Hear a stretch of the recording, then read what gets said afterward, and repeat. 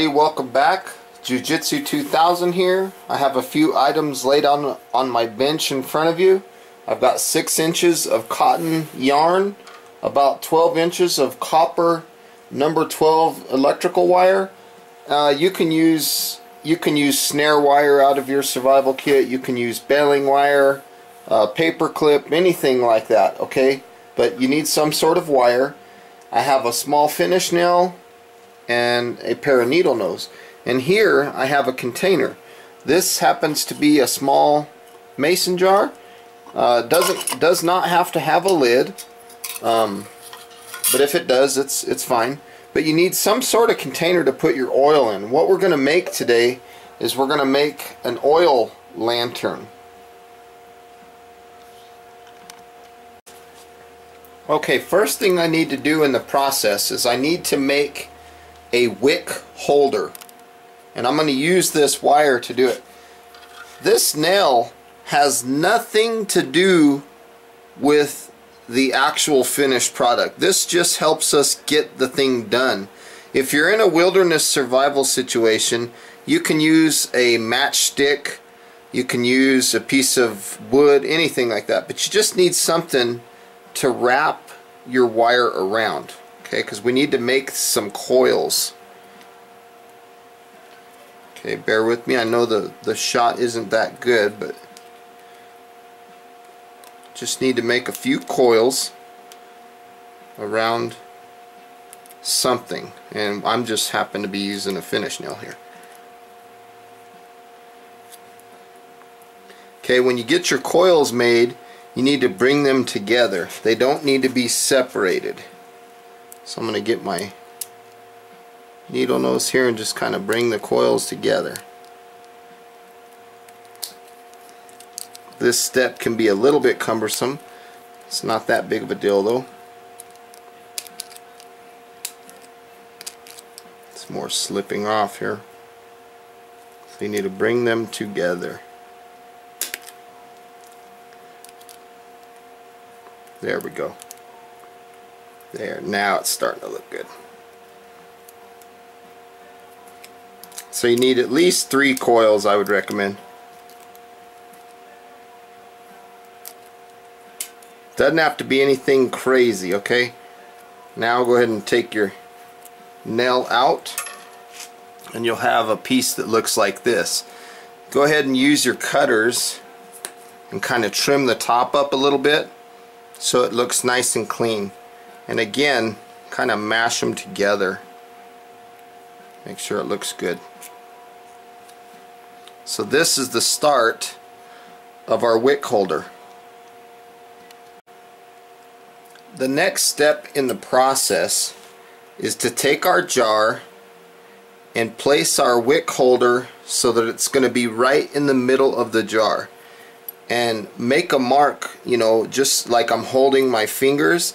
My thumb is being held where I'm going to need to bend the wick holder. So I'm basically going to have the wick sitting there, and where my thumb is, I'm going to make a 90-degree bend up.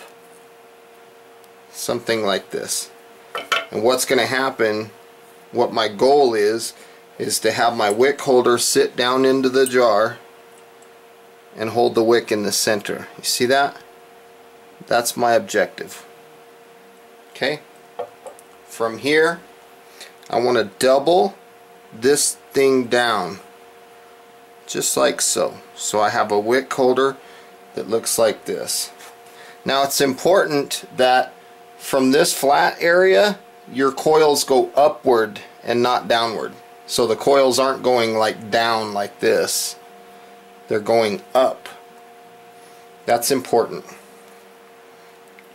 So from here, I'm just kind of messing around with this wire, trying to form it to get it to where it's going to fit in the middle real nice.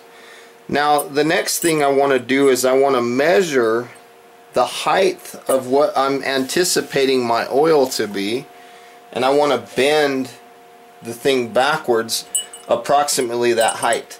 And I like to go about 1/3 of the way up as far as my oil height. So I'm going to hold that wick holder about 1/3 of the way up, and I'm just going to bend this thing back. So I have something that looks like this. Now obviously you can see that my wick holder is not in the center, so using my needle nose I'm just going to kind of bend that thing very mildly. Now you see it's held very nice in the center of the jar.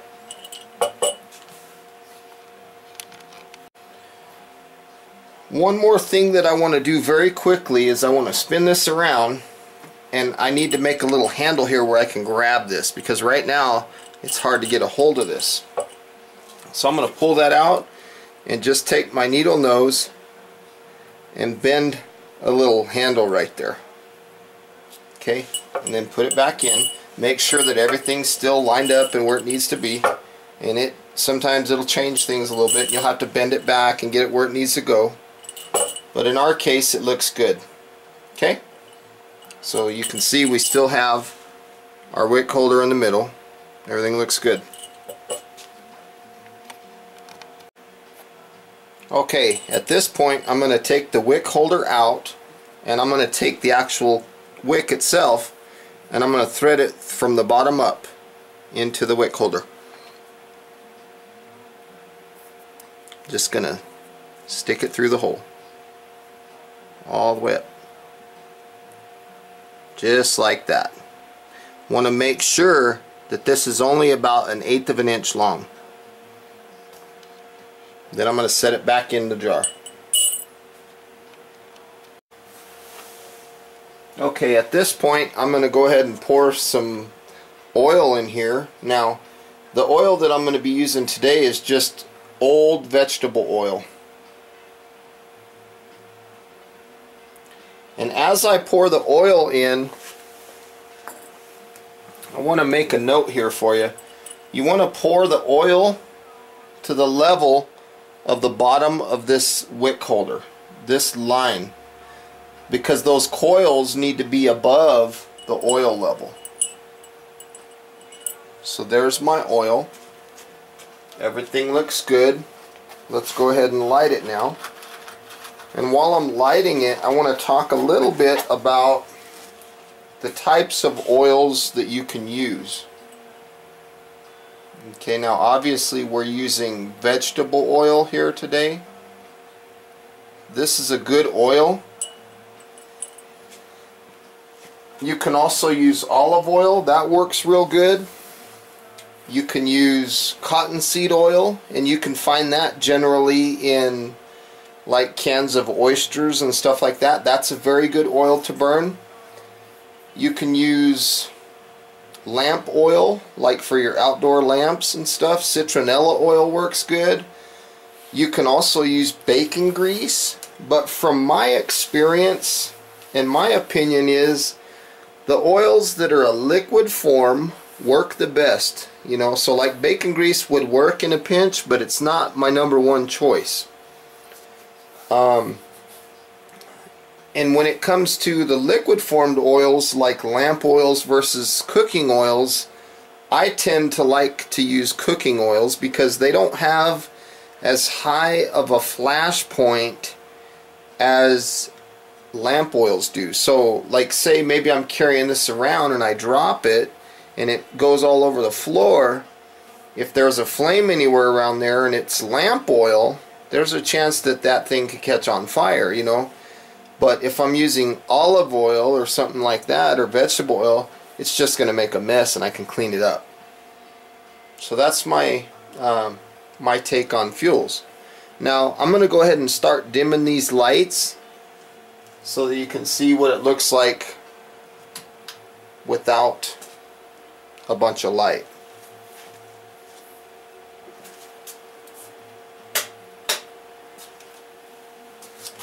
So let's go ahead and take a look.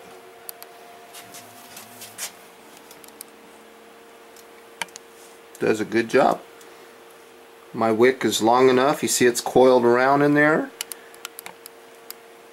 These things burn for hours. They do an excellent job.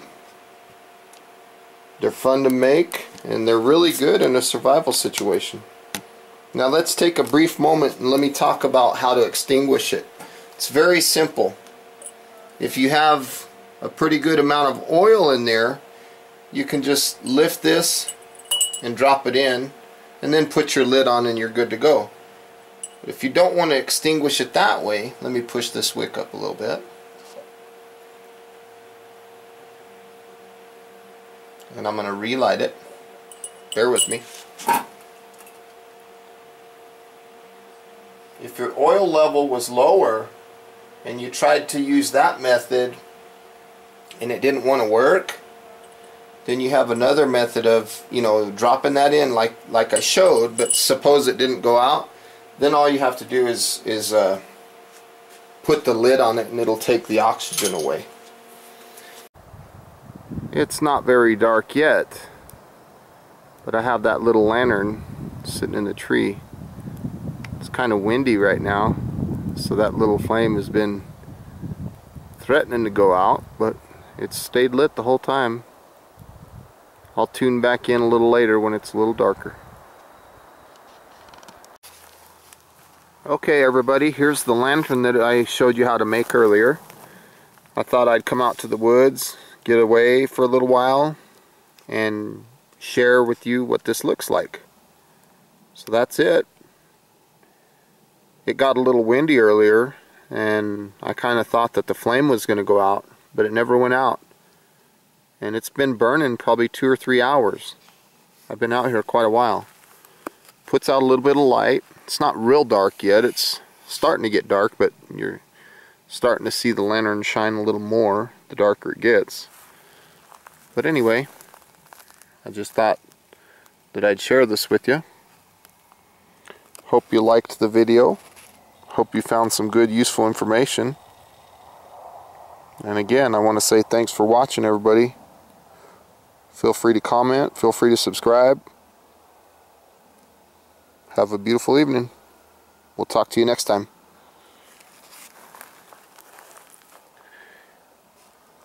Have a good night. Bye-bye.